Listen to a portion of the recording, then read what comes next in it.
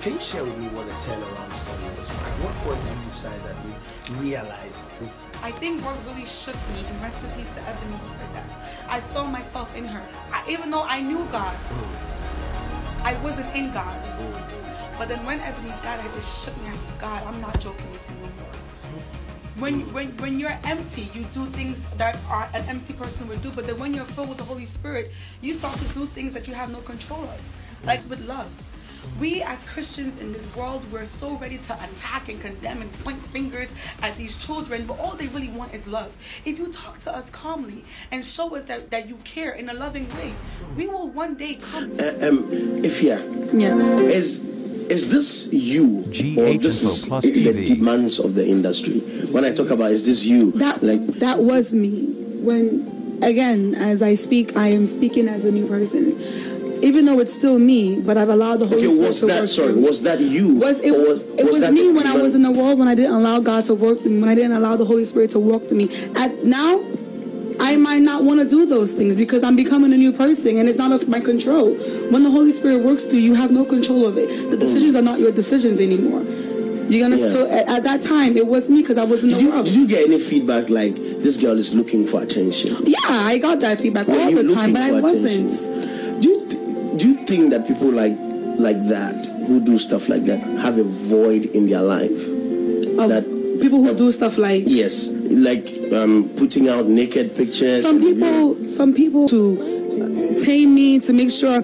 But there were times when I was like 12, I would leave. I had friends who influenced me to do things that I thought was cool. But at home, I'm good. But I'm outside, I'm not. So then, do you stop blaming your upbringing? Because our mothers try to mold us and keep us, but then there are influences outside that wanted us to be other things. I'm just excited. I'm just so excited about the things that you're sharing. But I want to also get into the mind of a young girl who does the things you used to do. I was just influence of, I wasn't inside God. Like I wasn't in God. I was the influence of my own. When you're empty, you do things that an empty person would do. But then when you're filled with the Holy Spirit, you start to do things that you have no control of. Like I want people to understand, you don't condemn these kids. You don't talk. You have to express love to these kids. People talk to me. I have prophets and pastors and worshipers who talk love to me, and it's just like a little. They're planting things in me each time, and they're planting love, and it just grew and grew, and then I'm becoming what they expected me to become, what they knew that was in me already, just with love. We as Christians in this world, we're so ready to attack and condemn and point fingers at these children, but all they really want is love. If you talk to us calmly and show us that you care in a loving way, we will one day come to you. But if you're always attacking and saying things in a harsh way, we'll always be running and trying to prove a point that we know we're going to do what you said we shouldn't do, just because you're being so harsh to us. But if you come to us with love, we will only have one way but to just conform to what you're saying. When God comes to us, he comes to us in a peaceful manner. He's standing at the door. Not you have a choice to open that door. God is not saying, take me. He's saying, I'm here. When you're ready, come to me. And that's what us, the Christians or the older people, they don't come to us with grace. They come to us in a harsh way and then we run away. Psychologically, we do that. Unknowingly, we do that. So I'm pleading with the men of God and the people who look down on us or people that we're supposed to look up to. Come to us with love. We have no other option but to conform eventually. You guys are speaking, but you might think we're not listening. The words are there. We have to also avail ourselves. It's many times, and we're always fighting. I'm always fighting with my flesh, my spirit and my flesh. It's always fighting, but I always pray to God. I said, God, you know my heart and you know that I love you. Help me that I can help myself. And this all started from also home. My mom prays, and I watch my mom pray. I come from a Christian home, but then I'm also in the world. It's just a fight. Every day is a fight. But my mom never pushed me away. She understood for me, and she prayed for me. And her prayers are working. So can you share with me what the turnaround story was? At what point did you decide that you realized that? Because I've watched a lot of your interviews, and this is me. This is how I express me. But your talk is different now. The talk, it was always there, but I think what really shook me, and rest in peace to Ebony, was her death. I saw myself in her, and she was free, bubbly spirit.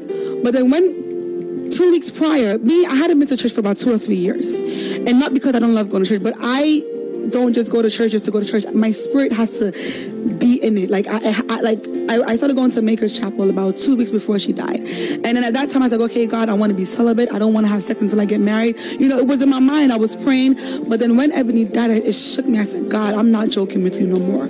I'm taking you serious, because that could have been me. So Ebony's death was a major. It was a major impact in my life. Like, I've been in fast cars before. I didn't die. Why? I'm not better than Ebony. I'm no better than her. I was just like her. I lived in this world, fun, free, bubbly. That's how Ebony was. She went to church, and people don't know. People were so quick to point fingers at her and talk bad about her, but they didn't know the purity of her heart. If you guys came to her with love, maybe she could have been better. But she wasn't a bad person. And people look at people like us like we're bad, and we're really not bad. We're just in the world, and we're just trying to find our way, and we just need guidance. People, you guys need to bring love to us. Love saves all, and love covers all sins. And many people sin behind closed doors. These same people who point fingers at Ebony, they're masturbating behind closed doors. They're watching porn. They're sleeping with people's wives and husbands. They're lying. They're stealing. They're backbiting. They're doing all of these negative things. But because Ebony was in the public's eye and she dressed differently, you guys condemned her and talked negative about her. But you did not know her heart. And it hurts me, because I was the same person. You guys did the same thing to me. And every time I make a post, I talk about love. I talk about God, because God lives in me and God lives in all of us. We just need to love each other. Love saves all, and it covers all, and it brings us all together.